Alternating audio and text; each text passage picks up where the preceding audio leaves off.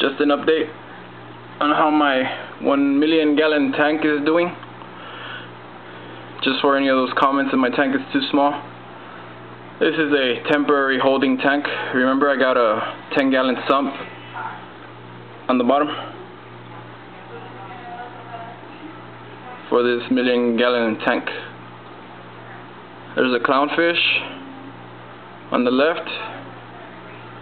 In the middle we have a firefish, fire goby, or dart goby, something like that.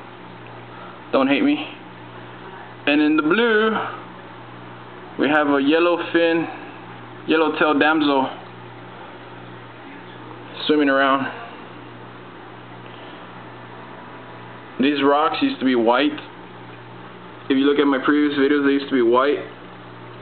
Now they're covered in live rock or something. It's my hermit crab. My turbo snail.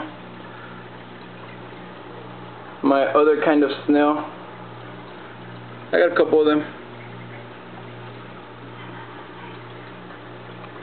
The water comes in through there into my surface skimmer. It also gets water from in there and just pumps it out by gravity. That's my real 90 nano pump. It's not on right now. I only use it to dust the rocks, get the water flowing, clean up the tank a little bit sometimes.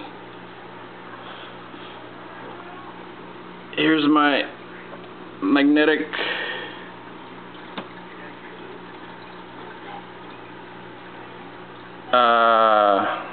glass cleaner.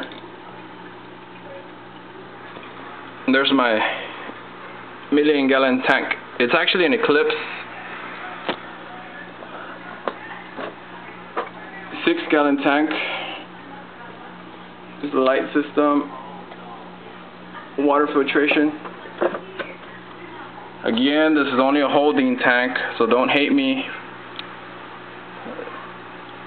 These are only to see if my fish are going to do good in my main tank.